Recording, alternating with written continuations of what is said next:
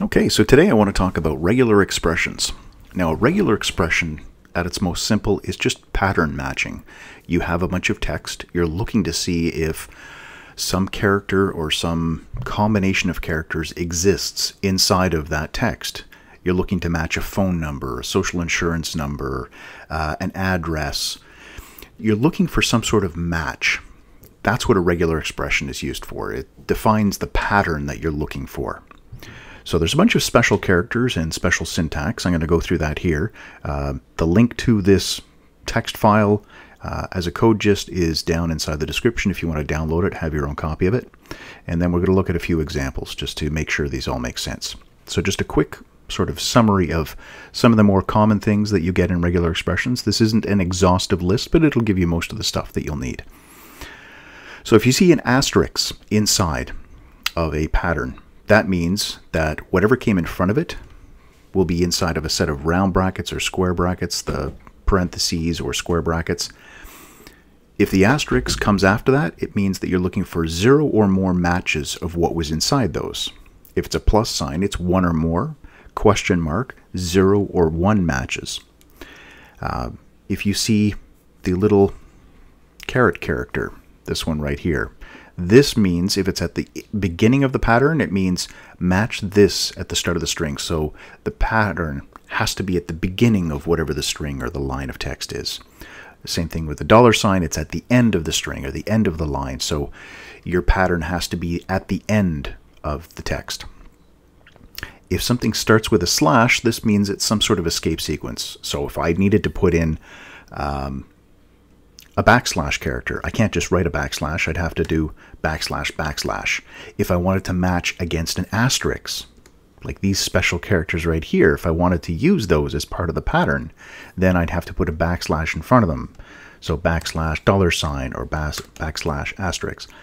Whatever the special character is you're looking to match. A period is another special character. It means match against any character whatsoever. One single character. Just period, say, okay, this character could be anything. I don't care what it is. Round parentheses. This is a capturing group. So if you want to do combinations of character, you can see it's going to be this or this or this. You can use the pipe character between as the or inside of here. And then these things can apply to this capturing group. Square brackets is a character set. So whatever I put inside of here, I'm looking for one character from that, unless I put a modifier on here to say, no, I'm looking for 3 of that. So you're looking for anything inside of here. Now we can use ranges. So lowercase a to z, uppercase a to z, 0 to 9. Or you can put whatever range you want. You can say lowercase a to z or an uppercase f through m. Something like that. That's the range that I'm looking for, or the numbers 0 through 5. So this would match against any of those possible things that fit in the range. The caret character, if it comes inside of here, or inside of here, we're saying it's not this. It's a negation. So anything except for these characters. If the curly braces come after one of these character sets or the capturing groups, if there's one number, it's an exact number of matches. So this thing has to happen 1 time or 6 times. 1, 5, there's the minimum, there's the maximum number. 1, and then nothing, that's your minimum, or comma, and then a number, that's the maximum. And then there's some special backspace escape sequences, not backspace, backslash escape sequences. Lowercase s is for white space, lowercase d is for digit, lowercase w is any word character, which is any of the letters 0 through 9 and the underscore. And these are the ASCII characters, by the way. Word boundary. So you can see there's spaces or tabs, things that can be put in between words. Those are known as word boundaries.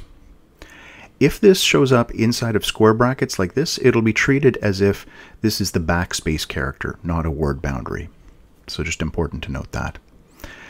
Whenever you get the capital version, it's just the negation. So capital S is non-white space, anything except white space. Capital D, anything except a digit, anything except a word character, anything except a word boundary. And then Unicode, if you want to provide the Unicode, you can go /U and then the 4-digit hex value, which is the character code for that. Okay, so that's a very quick summary. Like I said, you can download that from the link below. So let's do a couple of examples. We'll jump into here. regex101.com, great website for testing your patterns. So let's say that we've got this set of text, A and C, then with 0, 1, 2, 3, 4 B's in between. So different ways that we could match some of these. If I just said AC, you can see it's highlighting just the AC. That's the only thing that matched out of all of this. If I put ABC, now it only matches the second one, matches the third, the fourth, the fifth, so on. So it's an exact match. If I wanted to specify that, you know, the B inside of here, I want the A, I want the C, but the B inside, that can be 0 or 1 matches. There's the question mark.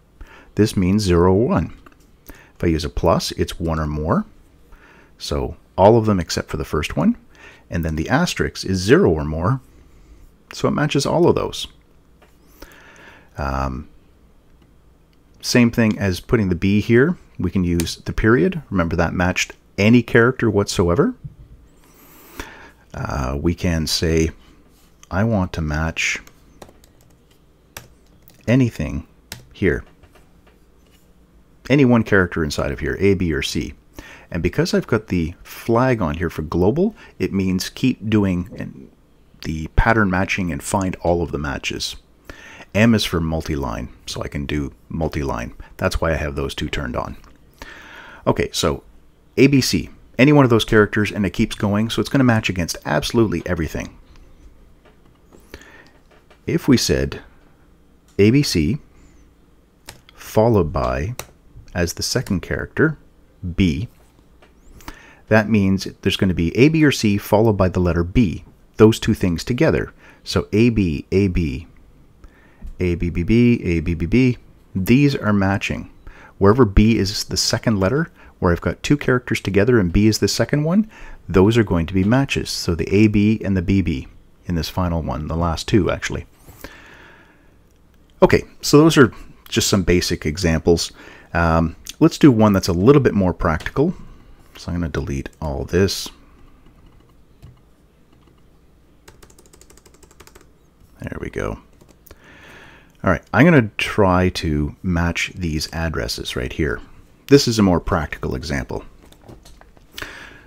So you can see there's a lot of different ways that a street address can be written. Starting with a number. There could be a letter that comes after it. There might be a hyphen between the number and the letter, or it could be an apartment number with a hyphen in this, or it could be an apartment number and a space in this. That's another one. So 14 space 123 Main Street. Sometimes people put the period at the end, sometimes they don't. So all of these, as a human, I can look at this and say, yeah, okay, I understand. Those are all possible valid addresses, and I understand what they all mean. But to create a pattern that matches this, that can be a little bit more challenging. So let's start with the left-hand side. We're going to be starting with a number. So let's say it has to begin with this. So the very first thing on the line has to be a digit. Okay, so I've matched all of them. That first character, we've got a digit. Now I'm going to say we're going to allow up to 7 digits. So anywhere from 1 digit up to 7 digits at the very beginning. So all the stuff highlighted here, we've matched with all of that so far. Now, it gets a little bit more complicated. Following this, there could be a space or there could be a hyphen. Still thinking about just the numbers here. There could be a space or there could be a hyphen. So whenever we get into a situation where there's an or, well, I like to use the round parentheses is what we need to do. So space or a hyphen. Great. So there could be a space or a hyphen. So I picked up this space, this hyphen, this hyphen, this space, this space, this space, this space. Okay, but I've lost one here as well. This one didn't have a space. So let's say 0 or 1 matches for that. And that was our question mark. There we go. Now we're back to having all of those. All right. Following this, there could be potentially some letters or digits.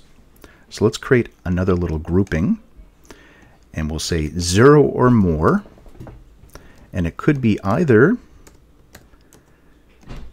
a letter or a digit. And I'm missing my square bracket right there. Okay, so a character or a digit, one or more of those. Now, I don't have fractions in here. That will be another thing as well, but we'll just leave it at this for now. At this point, I've matched all those numbers and all the potential numbers or letters that can come after them. I'm also picking up some of the words, and that's okay. If we've got a little bit of extra, that's fine too. All right, now let's start looking at the street names. Now, street names could be one word, could be two, could be three. Sometimes you'll get like a saint, so there could be a period inside of there, and sometimes you get hyphens inside of words. Sometimes you get really long street names. There could be multiple words, multiple names inside of there. So we'll say there could be 1 to 3 words here. And then we're going to treat this part at the end. The street, road, crescent, avenue, all those things, we're going to treat those separately. So we're going to have another little pattern at the end where we do that. And it's just simply going to be a space. And then inside of here, we're going to say, okay, could be road, could be street, could be crescent, could be avenue, and you can list off a whole bunch more. And following them, period is a special character, but I want the actual period, so I have to put the slash in front of it to say that potentially there could be one, but it is optional. So 0 or 1 periods at the very end. All right, so we've got this part at the end with the period. Just back here, we just have to get the names. So inside of there will be a space in front of each one of these things. If it's multiple, there's always going to be a space in front of it. So we'll start off with a space, and then we'll give it all the possible letters and a potential for a hyphen. There we go, like that. And optionally at the end, so there's going to be multiple ones of that, and then potentially at the end there could also be a period here too. So we'll put an optional period inside of that. All right, so that looks pretty good for the pattern matching the word. The only issue is down here where we actually do have multiple words. The problem is we're not matching multiple ones. We're only matching one word that could end with an optional period. So numbers inside curly braces. So 1, 2, 3, or we could say 1 to 4 possible words, and then the ending of the street. What kind of street or road or crescent it is. And there we go. There is a pattern that we've developed to describe all these different possible written street addresses. So hopefully that makes sense to you. I will have some more videos coming up in the future where I talk about the specific JavaScript regular expression matching that you can do. I'll talk a little bit more about the flags when I do those methods as well. But for now, that's the basics of regular expressions, and I encourage you to use this site, this regx101.com. Great site for testing it. The color coding makes it really, really easy to see. With JavaScript turned on right now, it just gives me the blue full match. If you use the PHP one, it will actually do color matching as well, which makes it a little bit easier to see sometimes. All right, so that's it for now. As always, thanks for watching.